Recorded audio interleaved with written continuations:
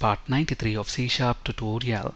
In this video, we'll discuss what happens if shared resources are not protected from concurrent access in a multi-threaded program and how to protect shared resources from concurrent access. So, what happens if shared resources are not protected from concurrent access in a multi-threaded program? The output or behavior of the program can become inconsistent. Let's understand this with an example. Within this program class, we have this total field at the class level, and within this AddOneMillion method, we are adding 1 million to that total field.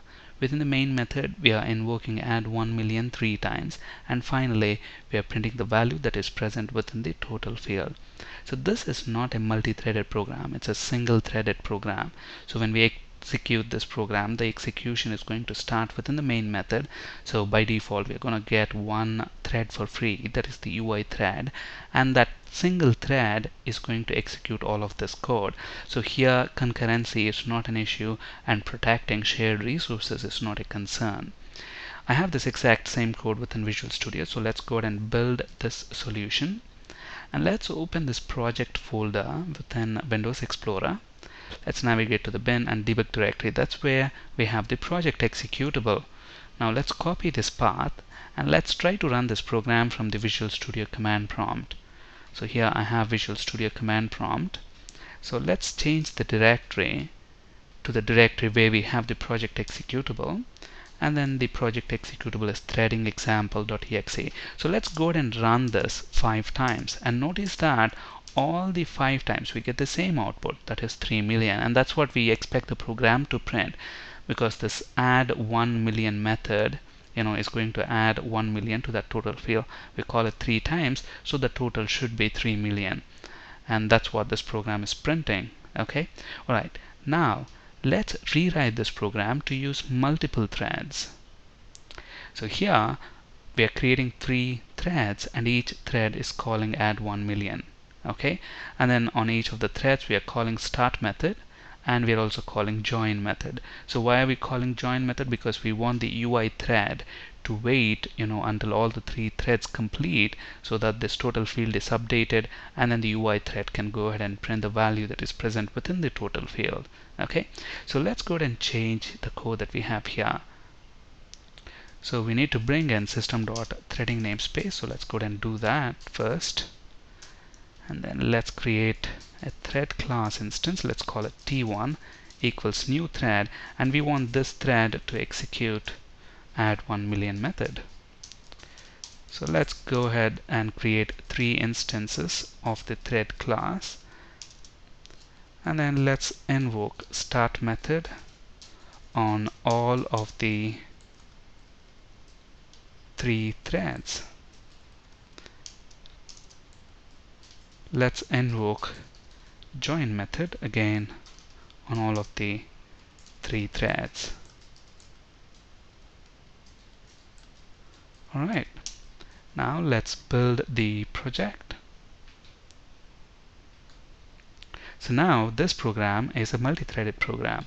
Let's navigate to Visual Studio command prompt. Let's clear the screen and let's execute.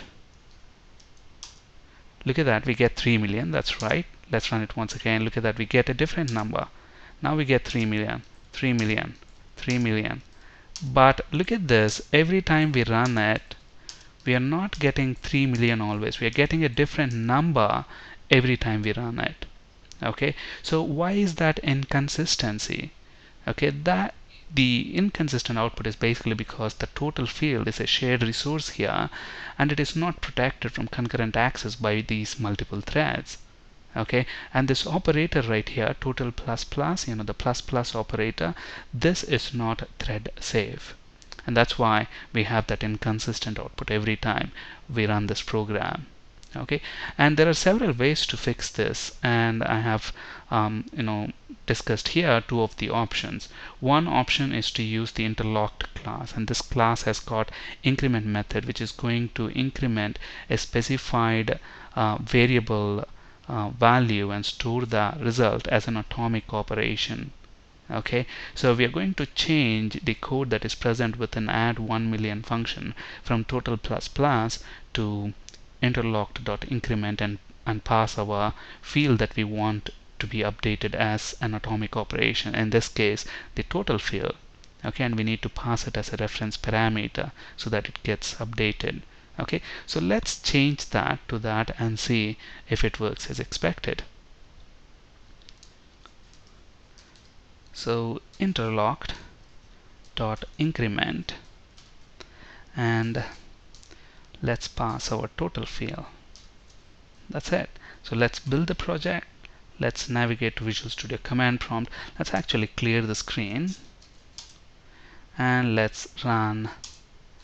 Look at this. Every time we run it, no matter how many times we run it, we get the same output. Okay, 3 million. So the program is now working as expected. So one option is to use the interlocked class. The other option is to basically use locking. Okay, create a lock object and then lock the section which updates that field. So here, this is the section that is updating the field. So when we use this lock, only one thread can enter that piece of code so that the field is correctly updated. So let's go ahead and use that instead of interlocked.increment method and see if it works as expected. So at the class level, let's create a static object, and maybe let's call it lock equals new object, and then here it is total plus plus. So let's actually change it to use the lock. So lock of lock, and then let's build a solution. Let's clear the screen.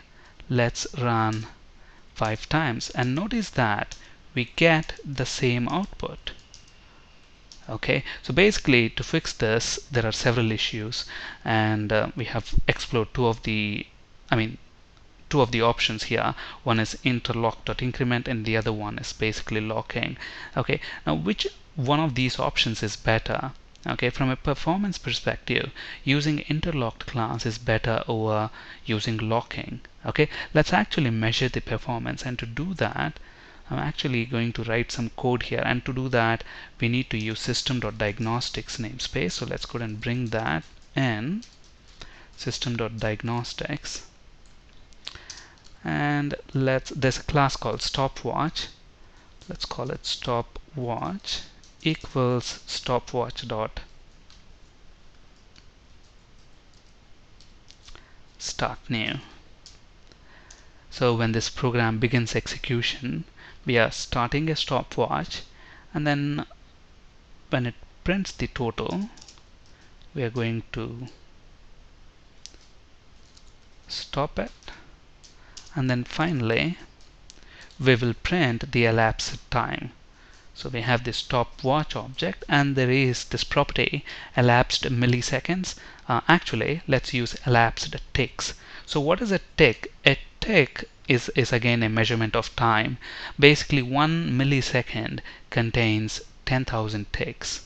Okay, so basically if you want to know how many ticks are there in a second or an hour, there's another class that you can use. So Console.WriteLine. So there is this time span object, and this time span object has got these enum values here: ticks per day, ticks per hour, ticks per millisecond. You can use those to find out how many ticks are there in a second or a millisecond, basically. Alright, so at the moment we are using locking method to protect the shared resources, and let's see what is the time we get. Let's build this project. Let's navigate to the command prompt and let's execute the command. Look at that. That is the time.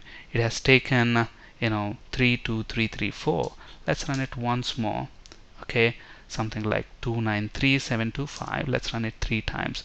So around 200 to 300 ticks. I mean, not 100, it's more than that, but those many ticks are taken to complete this program when we are using the lock object. Now instead of the lock object, let's use interlock.increment method and see what time it takes to do that. So let's get rid of that one, and let's say Interlocked.Increment. Let's pass ref, and the name of the field is total. Alright, let's build the solution. So that is with locking. Now let's run once again. Look at that. It's much lesser with interlocked class. Okay, so from a performance perspective, using interlocked class is better over using locking. Locking locks out all the other thread except a single thread to read and increment the total variable. So this will ensure the total variable is updated safely, but the downside is that since all the other threads are locked out, there is a performance hit. But keep in mind, the interlocked class can only be used with addition, subtraction, on an int or a long field. But if it anything else other than that, then probably we'll have to resort to using locking mechanism. Okay, the interlocked class again has methods for incrementing, decrementing, adding, and reading variables atomically. And this is the code that we have seen, to basically get the time in ticks. And we have also seen that the time span object can be used to find out how many ticks are there in a second or in a millisecond.